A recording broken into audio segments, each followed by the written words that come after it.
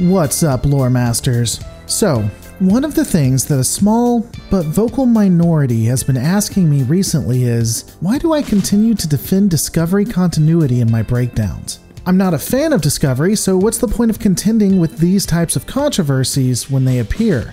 It's somewhat amusing to me, as a lot of people who are fans of Star Trek Discovery scream to the nines about how I hate the show and never defend it. I honestly can't win no matter what I do. However, when we get down to it, if there's one thing most reasonable people can agree on about our fandom, it's that we're divided against each other. Hell, it's so bad that when I attempted to engage Bill Smith of the Trek Geeks podcast on Twitter and try to convince him to tell me why he stood with CBS against Axanar so publicly, to just explain it to me why he's so passionate about it, he ultimately decides to mute me after doing about 10 tweets, none of them that could have simply told me what his point is. Which is unfortunate because when I analyzed the Trek Geeks podcast and what they're about, it seemed like an interesting and fun endeavor. But unfortunately, because our society is so jaded and we're all so easy to hate and distrust each other, we stopped having faith in the person on the other side and just assume that everyone that doesn't believe what we believe is acting in bad faith.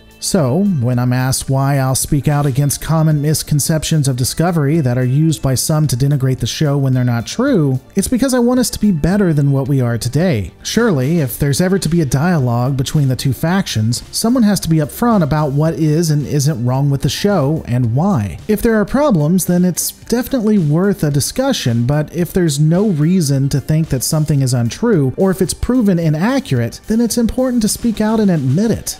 It's okay to say, hey, I thought this wasn't consistent, I went back and looked, and apparently it is.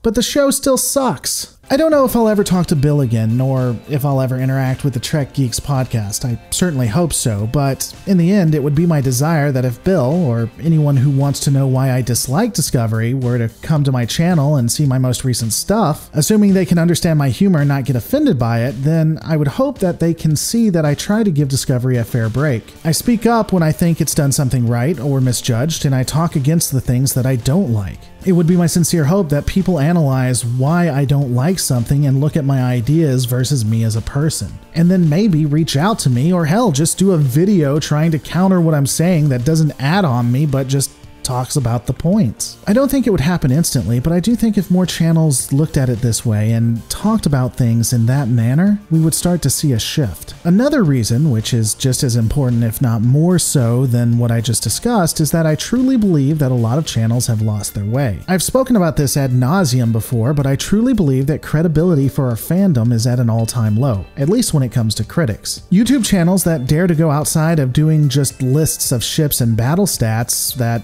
actually give opinions have opted to jump on bandwagons that ultimately have destroyed any real trust by opposition sides of what they advocate. A lot of us now just live in communities that are little better than echo chambers. While this is great for short-term gains, I have seen the long-term impacts of that methodology and believe that staying true, transparent, and keeping your credibility is more important than those numbers. The last piece here is one that's pretty simple. One of my core principles is that I want to believe as many true things as I can and not believe as many false things as possible. This means that if there's something that I believe to be true, like Spock clearly having emotion in at least the first season of the original series, then I'm going to be upfront about that. Because choosing not to believe something that is so clearly evident leads down to the path of oblivion. And again, as I've stated, there are plenty of reasons not to like Discovery. It does not follow continuity a lot. And if we were to focus on those things, it might be a lot better.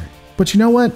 In the end, it's not really me. I'm not the problem. Nor would most channels or critics be, in my opinion. The problem really is the people that choose to watch the different channels and those that choose to get on the bandwagons. People, wherever they stand on Discovery, who decide to bring their bias and politics into the entire affair.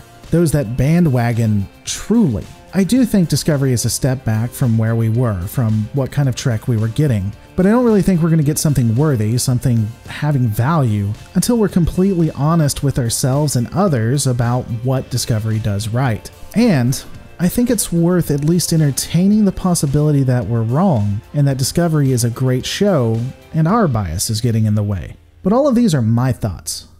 What are yours? Let me know in the comments below.